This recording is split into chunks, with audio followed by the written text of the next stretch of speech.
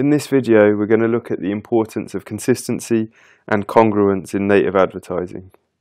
And consistency is important across many aspects of human life.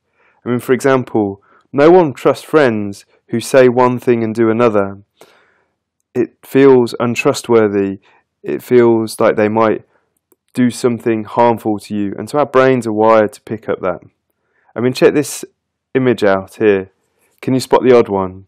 I mean, even before I asked that question, your eyes were probably drawn to that huge guy with the tattoos and the flowers. He looks very different from all of the other guys on the image. We are wired to find things which are out of place. They make us feel odd. They bring us out of our patterns, our autopilot, and make us pay attention to the world.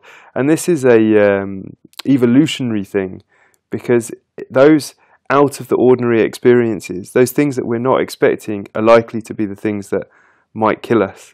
So our brains have been wired as we've evolved to pick up things which are odd or out of place. So in native advertising, it's no different. There are three key ways to create good native advertising and enhance cognitive ease.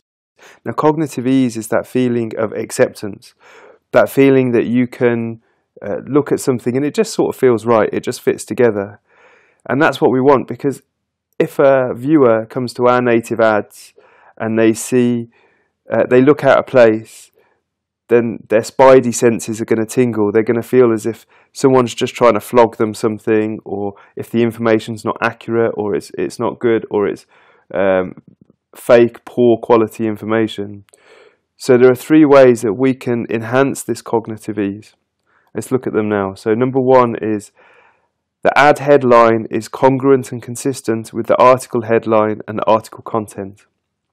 So here's an example that I pulled from inside Native AdBuzz, which is this is a live native ad that was running on a couple of the networks. And as you can see, it says, the title is, "All you'll see is $signs. Here's how gift certificates will rake in holiday revenue." And you can notice that the headline on the ad on the left-hand side is the same as the headline on the actual content page on the right-hand side. And if you read the actual content, you'll notice that it's consistent. It's about gift certificates, and the benefit is explained in the headline. So this is an example of a consistent headline and text. Number two, the ad image is consistent with the article image and the article text.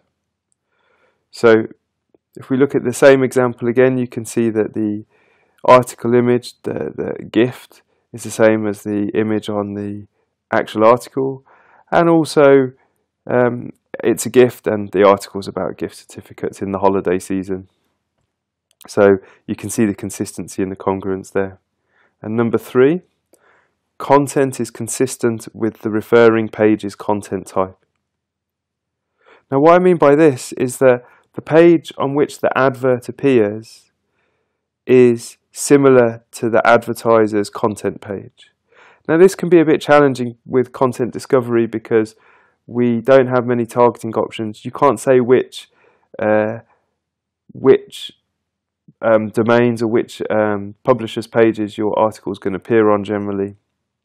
And so you have to be a bit more generic. But as a basic principle, the content page that you use as your landing page should provide value. It shouldn't be a straight sales flog. It should be an article of some type, because the majority of publisher pages that these ads appear on are article pages. They are pages on newspaper websites or magazine websites. So let's talk about this idea of consistency now, and what does it mean. And I'd like you to have a look at this question. It's a biblical question. How many of each species did Moses take on the ark? And what's your answer? Was it 2? Obviously, right? And that's the answer that I gave the first time as well. But some of you may have guessed that that is actually wrong, because it was Noah and not Moses who went on the ark. And the reason I'm showing this question is because it's about consistency. The names Noah and Moses are obviously different, but they're from the same category. They're from the category of biblical names or religious names. and because of that it creates a cognitive ease in our brain. So it's very easy for us to accept the name Moses in the question. And that goes for native advertising as well. Your headers, headlines and your images, they don't have to be exactly the same, but they should be of the same category in the context of the article. And that gives you a lot more flexibility, because you may want to have a different image on your adverts or several different adverts pointing to the same lander. And that means you could use different headlines but of the same category. Have a look at this image again as well.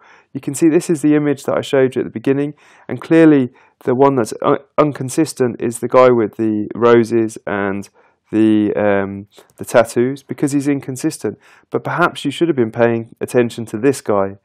This guy's carrying a shotgun. But because he looks consistent, because he's of the category smaller white guy carrying flowers, that little difference is hard to notice.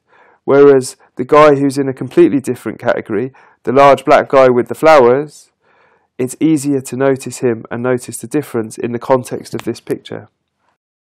So to define that, consistent means of the same category for the particular context. And have a look at an example of a native ad. In the example of these images, you can see that the image on the left is clearly very different to the image on the right, but they could be of the same category in the context of exercise or weight loss. And in fact, the image on the left is probably a good image to use, because at first glance it's difficult to know exactly what it is. And then you might read a headline title like 5 exercises they never told you about to lose weight. And then you go to the article and you see this image at the top of the article. And this would be an example of consistent. So to recap from this lecture, it's very important to be congruent and consistent in your ad images and article images and content, your ad headlines, article headlines and the content, and also in the type and the feel of the article. It should be a article and not a long form landing page or sales page. But consistent doesn't mean exactly the same, it just means of the same category.